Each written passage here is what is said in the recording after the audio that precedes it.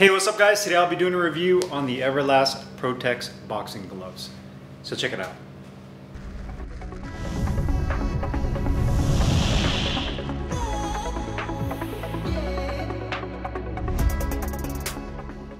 Hey guys, Carlo here. Today I'm doing a review on the Everlast Protex boxing gloves. These are the newest generation of Protex from Everlast. Got mine in this black and a neon yellow colorway. 16 ounces. It is a hybrid lace-up system, meaning that it's a hybrid and Velcro closure system. You can get this in either 12 or 16 ounces. Additional colorways include a black and pink, a white and black, as well as a red and black. The glove is made of a synthetic outside PU, or polyurethane if you want to call it. Utilizes injected molded foam over the knuckle area that has a firm density to it, and the gloves are manufactured in China. Now from a design standpoint, there's several things I'm pretty sure that you're really seeing that are very different and have kind of evolved from the original Protex line. The first thing you'll probably notice is going to be the ergo lace system, which they call it. So it's basically, you're getting best of both worlds essentially. A lot of people use Velcro gloves for the convenience. If you train by yourself a lot, you don't have somebody to lace your gloves for you, typically the Velcro is the way to go. They do have supplements now for lace-up gloves where you can use like lace-in loops or other designed type Velcro strap systems that you can use your laces with. But again, you know, Velcro really is the convenience when it comes to boxing gloves. Whereas lace-ups obviously is preferred for somebody to lace them for you. You typically get a much more locked-in feel. A lot of professional boxers tend to use lace-ups, namely because they always have their trainer or their coach there to lace them for them. But they just like the feel of a laced-up glove. You get a really nice, tight, locked-in feel. The problem with that, though, the drawback is, again, you'll have to have somebody lace them for you. So, you know, over the years, you've seen many companies try to come up with their version of a lace-up glove that you can put on your own. You know, most recently I did a review on Shadow Fight Goods. They have a very similar system to this, where you have a horizontal lace system connected to a Velcro strap, which is a really great glove as well. You know, I think Title Boxing had kind of their own hybrid system. Even Adidas has kind of their hybrid system. So now you have Everlast with their iteration of a hybrid system with this ergo strap design. So essentially what it is when you're looking at it is you have the laces coming out from the side. So you have the lace holes like you traditionally would, but they come out sideways and then it connects to the Velcro strap. Now you'll notice that the way the laces go into this Velcro strap is they actually go through this little channel, so you can actually adjust the laces. And once I have the gloves on, I'll demonstrate to you guys. You can actually adjust the laces of the height, so the strap can essentially come straight across, or it can be a little bit higher and come down at an angle if you want a little bit more support higher up. So you're essentially getting that nice tight locked in feel of a lace-up glove, but you could put these gloves on yourself because they are indeed Velcro. So you have that. You also notice that it has kind of this L-shaped design, this notched out design. And again, that's to really give you the locked in feel, and also gives you a little bit more comfort when it comes to your palm side. So just in terms of hand ergonomics, I really like that. The other thing that you'll notice too is that it does have a micro suede thumb. So again, there's other companies that do this feature where they put the suede on the thumb, and that's also to help with wicking away or wiping away sweat. So when you're training, you're getting real sweaty. Oftentimes, if the gloves are made of full leather or a full PU and you wipe it off, you're basically just kind of, you're basically like almost it's like a windshield wiper, you know, you're just shimmying that sweat off your face and then it just kind of splatters everywhere. And not really absorbing it. So that's the whole kind of point behind the suede, is that when you're wiping it off, it absorbs that. And the downside is over time, this will start absorbing more and more sweat, and then what happens is the suede material becomes kind of like brittle and rough. I have a pair of gloves that from Hayabusa that had the same thumb, where after time of me just sweating a ton, the material just kind of gets brittle and rough. You could try to clean it off, but again, then it makes this suede material just rough, and over time, eventually you're just gonna have to end up replacing them. So you do have that micro suede here. Again, that's really great for wicking away moisture. Nothing too crazy here with a synthetic PU, very similar to what you would find on other Everlast gloves with the Everlast written down vertically. You have the logo there. You have this cross stitching They use kind of this faux PU that looks like almost like a carbon fiber type material, just to kind of give it a fancier look. 16 ounces right here, says Protex. You do have a rounded cuff on this glove, so the cuff to me resembles kind of like a tie style glove where it's rounded, where a lot of traditional boxing gloves have the padding on each side, kind of like a splint, and then you have the padding on the back of the wrist. To me, this resembles a little bit more of a traditional like tie style glove with that rounded cuff. The padding, I'd say around the cuff is about maybe a 3/4 inch in firm thickness around the wrist. You also have padding that comes up right about right here, and then you have a little bit of a softer padding on the inside of the palm. I'd say maybe 1/8 of an inch on that side, about the same on that side as well. Ventilated holes on the thumb as well as on this palm side. The grip bar in here is actually pretty large. It has a softer feel, but the size of the grip bar is pretty large, and you have more of that synthetic carbon fiber looking material, as well as an attached thumb on the tip. Quality wise, the gloves are pretty solid. You know, when it comes to a synthetic glove from Everlast, oftentimes you see some of the budget range stuff, the entry level stuff, quality is not very good. The stitching is kind of falling apart. You know, it just feels really cheap, like a toy. With these, I definitely feel like these are definitely better than that. Areas that I was most concerned with is just, you know, the synthetic here, like you can see where the holes are poked out. They weren't poked out all the way through. Some right here as well. Not a huge deal, but just again, a little bit of the QC. The great thing about these gloves though is that they were pretty much on point with weight. When I put them on the scale, they're at 15.9 ounces, and these are advertised as a 16-ounce glove. So that's great there. It's a very rigid glove, so if you hold the back, you can see that the glove has zero sag to it. So in terms of the wrist support, I do like the fact that they have that zero sag.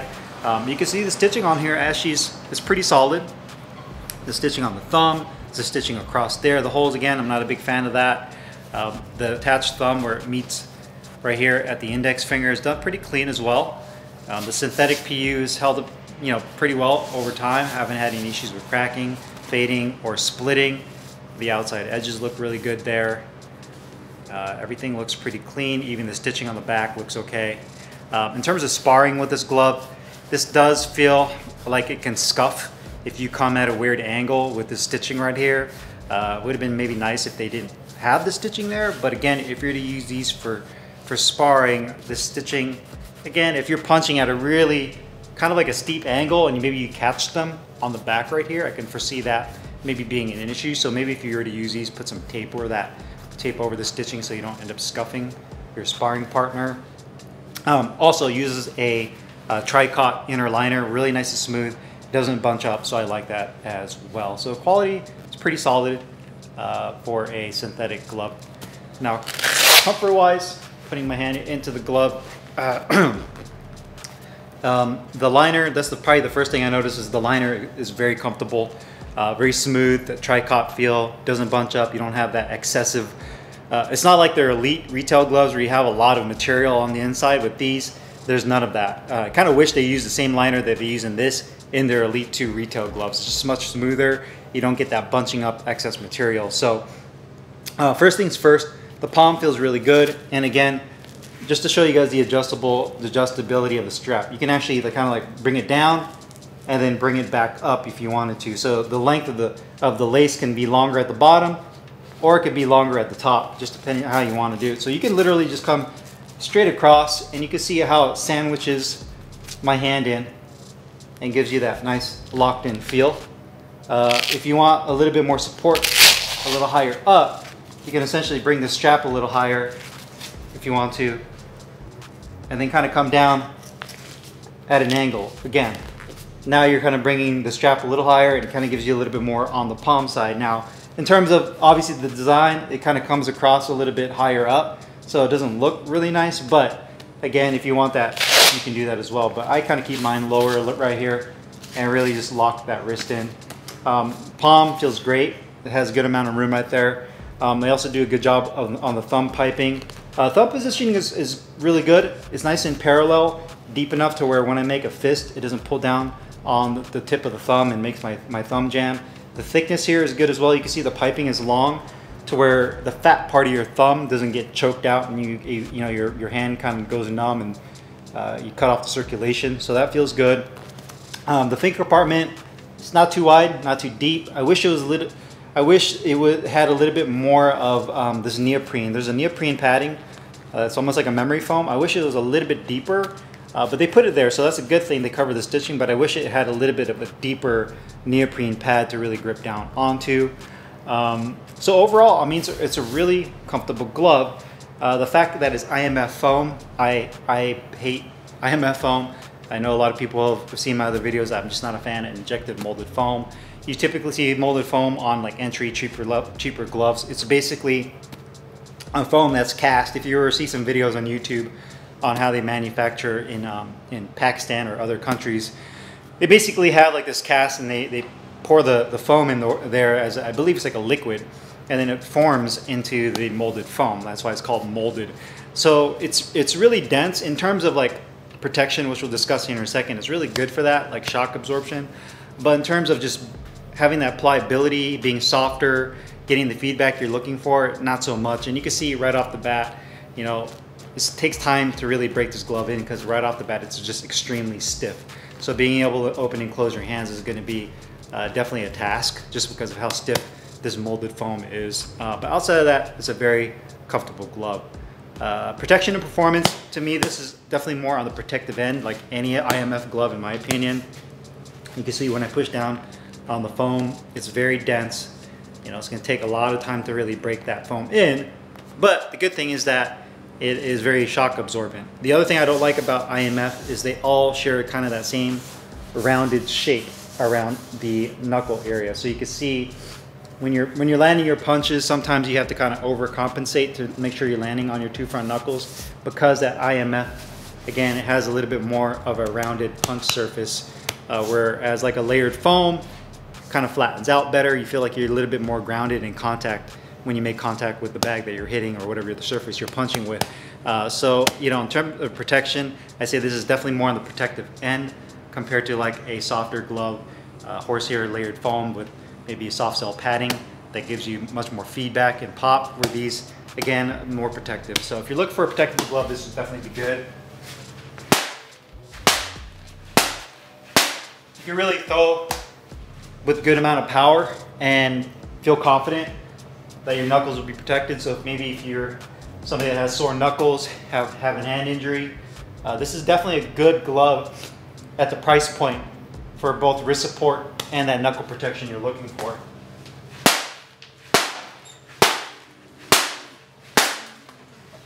And yeah, I mean, overall, very protective glove. Cost-wise, these gloves are $74.99, so you round up $75, which to me is actually a pretty solid price for these gloves. And the reason I say that is at the price point that these are at, there's not really anything on the market like these gloves. And the reason, you know, with that ergo strap system, I think that's really the game changer with this. I get a lot of comments and messages asking, hey Carlo, you know, I'm kind of on a budget.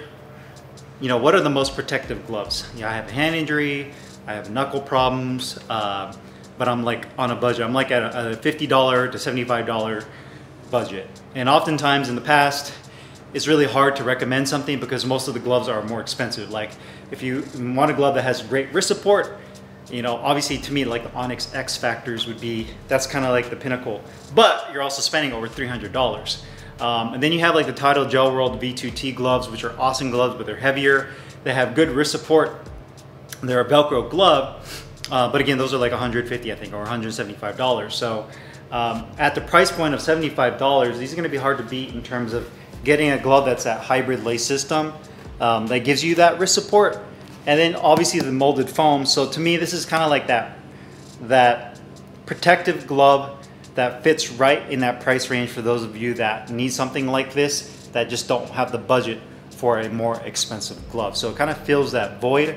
Again, I'm not a huge fan. I wish they would come out with maybe a little bit more of a premium version of this glove that uses like genuine leather and uses layered foam. To me, that would be killer. If they made like a layered foam version that was real leather and kept the ergo lace system and added some other colorways, then I think that would be definitely a game changer. And then make the price not too crazy expensive, where it's still affordable, then I think that would definitely be a game changer when it comes to Everlast. But overall, solid glove for the price point. Again, ergo lace system is what to me really stands out with this glove and gives you that extra support and protection that you're looking for. So if you guys have any questions or comments, you guys know what to do, put them down below. I'll put the link in the description box where you can find these Everlast Protex boxing gloves. See you guys later. Peace.